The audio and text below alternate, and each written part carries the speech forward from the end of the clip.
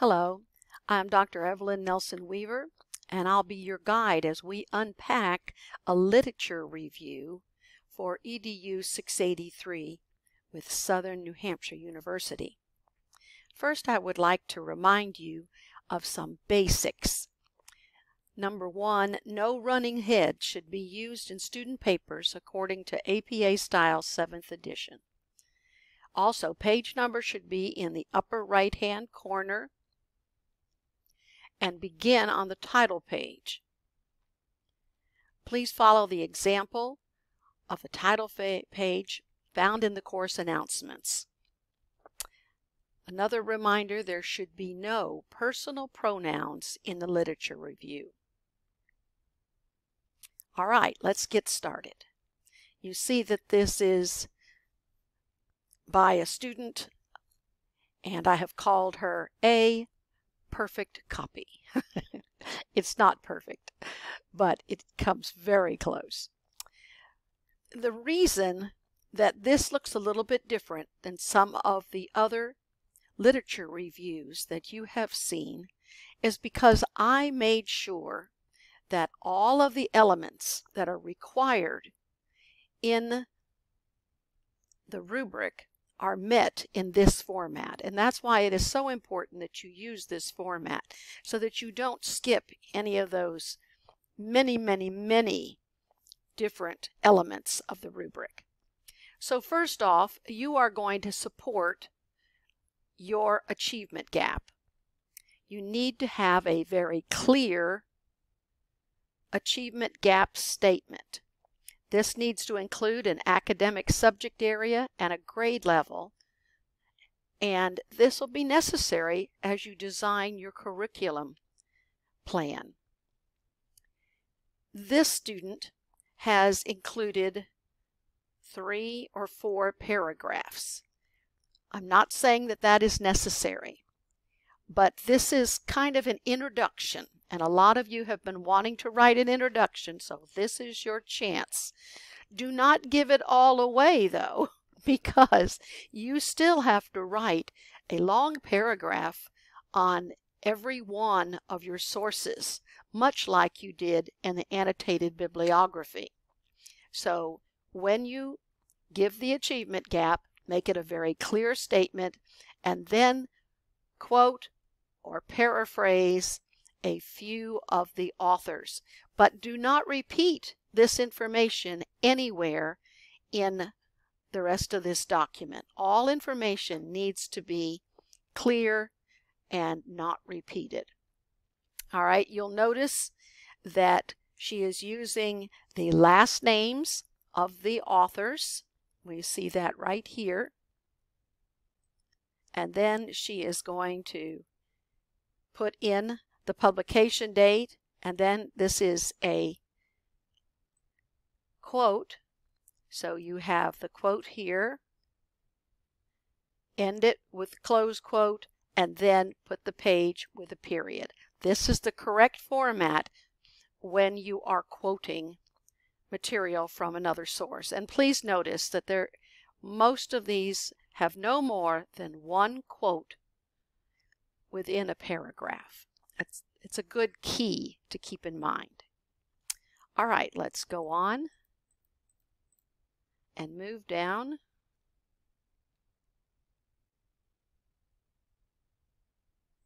Here we go. I think I'm moving down. There we go. All righty. The next section is the context. Most of you did well on this in the annotated bibliography. This is the same thing, except that you have to include all 8 to 10 sources that are required in the literature review.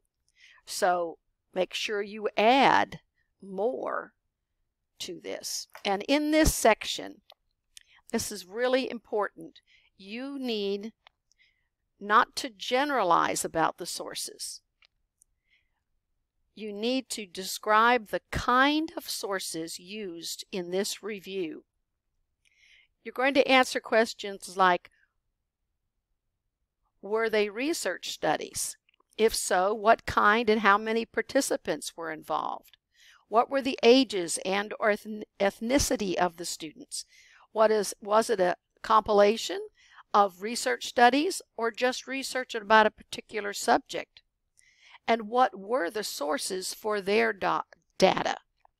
Now you can see that we start off here, excuse me, by Henry et al. And he collected and analyzed data from a diverse group of participants from across the United States. Olson focused their study on writing skills of white, Latino, and ELL students in California. So this is what they wrote about, but it also tells us the specifics here.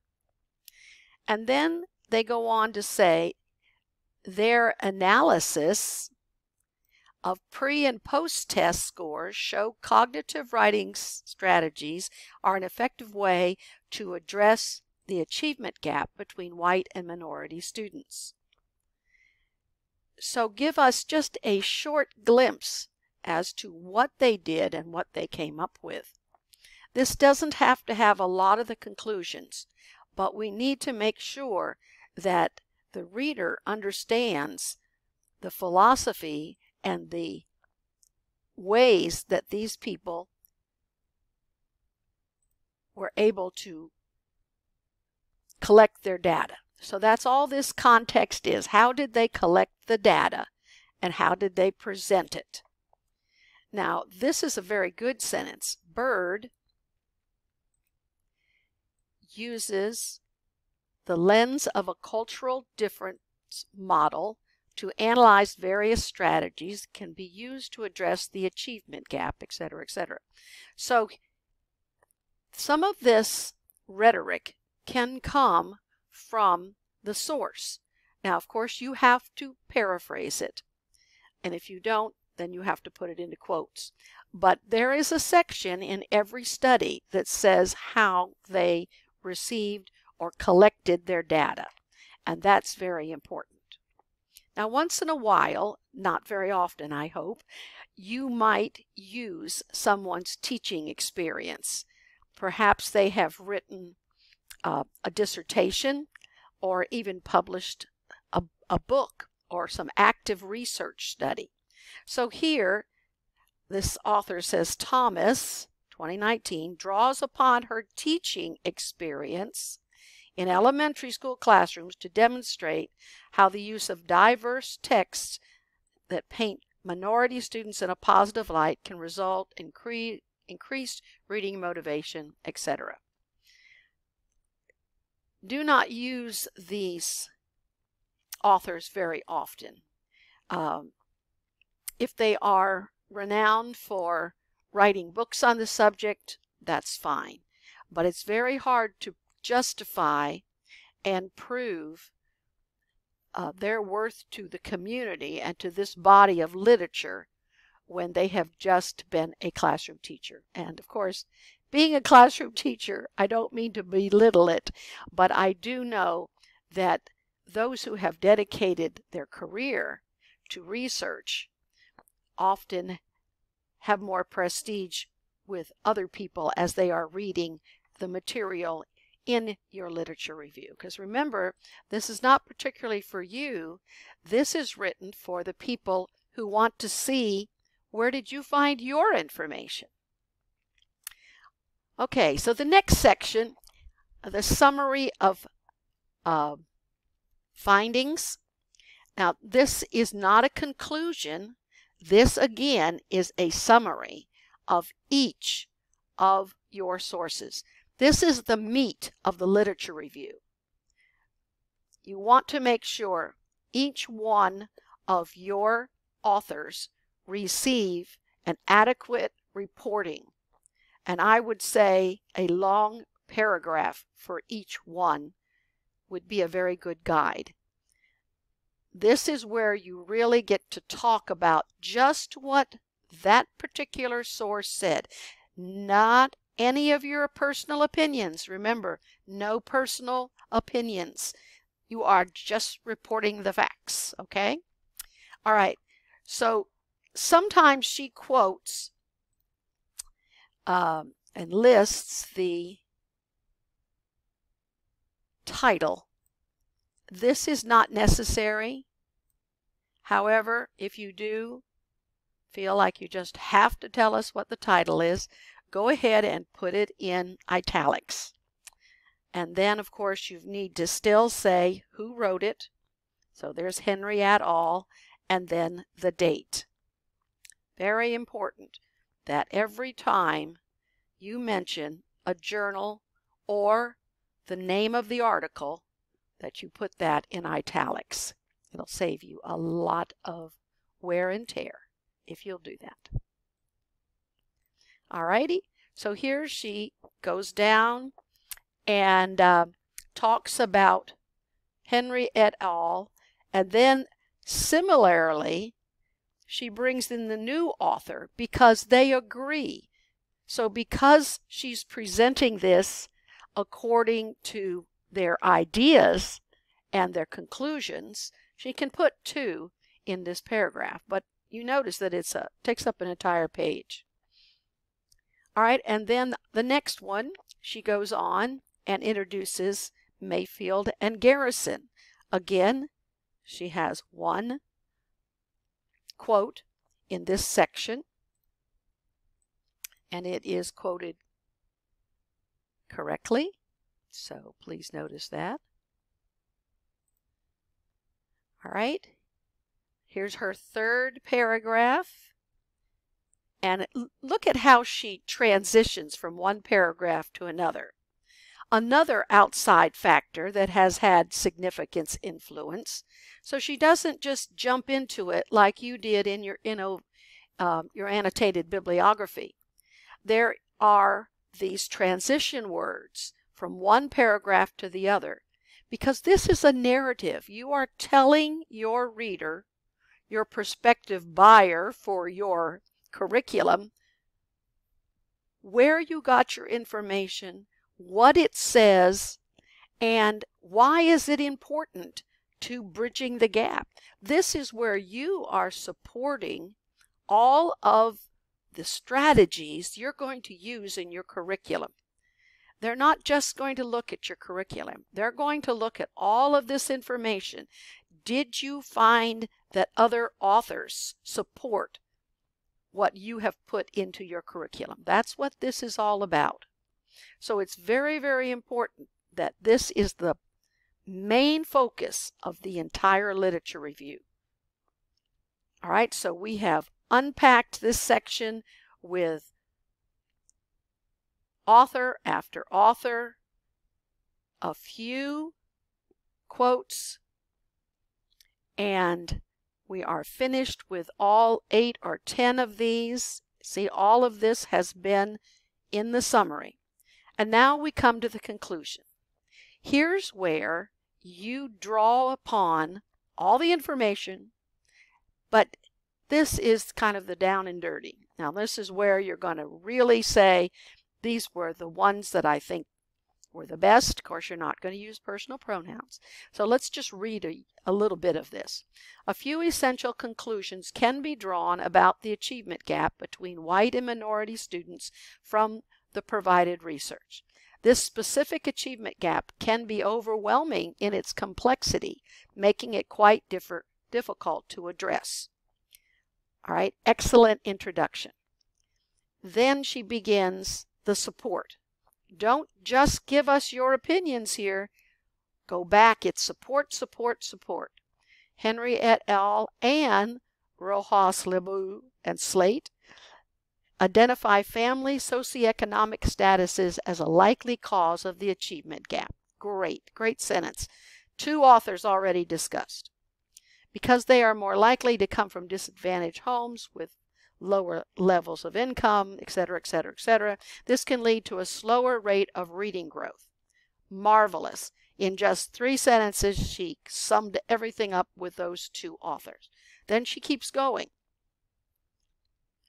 Racial bias, as discussed by Mayfield and Garrison Wade, as well as the ones that she just mentioned, also contributes to this achievement gap. The preconceived notion educators hold in relation to minority students significantly affects the quality of the education students receive, as well as their ability to access rigorous coursework and learning opportunities. All right, this is great that she has already reviewed and summed up 3 of her studies. Then she goes on, continuing, well-intentioned government initiatives. I love that because she is just putting it out there, kind of some of her bias, and yet she's going to support it right here.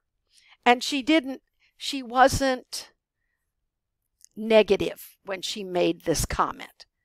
They're well-intentioned government initiatives, such as Common Core, also contribute to the persistent achievement gap. All right? This is very good writing. It would behoove you to take time to read all of her writing so that you get a feel for what needs to happen in this section. All right? Here we go. The last paragraph now in the conclusions. While there is no one right way to close the gap between white and minority students, the implementation of culturally responsive teaching is one of the most effective practices. Now, she doesn't just leave it there. She discusses and supports it with Bird and Collagen and Sappington. And down here she gives us 2 more. That's an excellent closing statement. And please notice that the only sources you are allowed to quote in this conclusion have to be the ones used in the summary. All right, I know sometimes you have problems with that. All right, the definition of key constructs. Now, this is no more than what we did with the key words in your annotated bibliography. The key constructs stem from the search phrases or main ideas that helped you develop your project. And all you have to do here, don't give me any more. She even gave me a little bit too much, but I'll take it. Just define the keywords and phrases. So she lists them here. She says, in search of resources to identify the causes and best practices to address the achievement gap, the following key constructs were utilized, : and then she lists them. White and minority students, racial achievement gap, Then she goes on to define each one of these terms, but she does it in a way that is easy for you to read. Much of the initially identified research found that family socioeconomic status factors such as income and parental education are a good indicator of student achievement, causing a gap between disadvantaged minority students and their white peers. And it was cited in these 2 different sources, and that's why we need to have that. That's very important. So take each one of those and define them or show how they were used in the literature. Very important. Okay, the evaluation. Now, sometimes this is a little confusing. In this section, first of all, you should not restate anything you wrote in the context section. Here you should provide examples of how the sources are relevant to the achievement gap and how they were evaluated for credibility. All right. Now, when we talk about credibility, we're talking about the author's credibility. You need to be specific about naming the authors and presenting their qualifications to address the achievement gap. You can discuss their contributions to the field. They've written 4 books on the subject. You don't need to tell us all the names, but you can say they wrote 4 books on the subject. That would get my attention. You can also say that the journal, you don't have to list the journal, but you can say that journal was supported by and tell us the organization. Look down here what she says. The study conducted by Olson on the writing achievement gap between Latino and white students was funded by the U.S. Department of Education, Office of Language Acquisition, and published by the APA. I mean, that's good prestige right there. That is what you are looking for. You want to give us things that are first traceable. Don't just say they're well known. Tell us why. Tell us how. Here's another good sentence.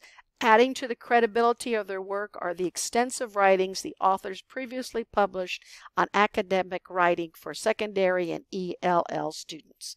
I would say that's a good introduction, but then list the author and what they wrote if they've only written one.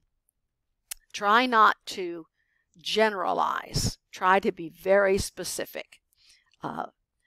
Mabalia, the founder of the Literacy for Brown Girls program, is a credible source in that she has extensively researched the neglect of black girls in K-12 schools. This is excellent. That's a very good. This last sentence, the last paragraph is very good. The kind of things we're looking for. Not everyone will read this, but a good administrator who's looking for a well-supported curriculum will come look and find out what the evaluation was all about in this literature review. All right, the final one, application of ethics and cultural competency.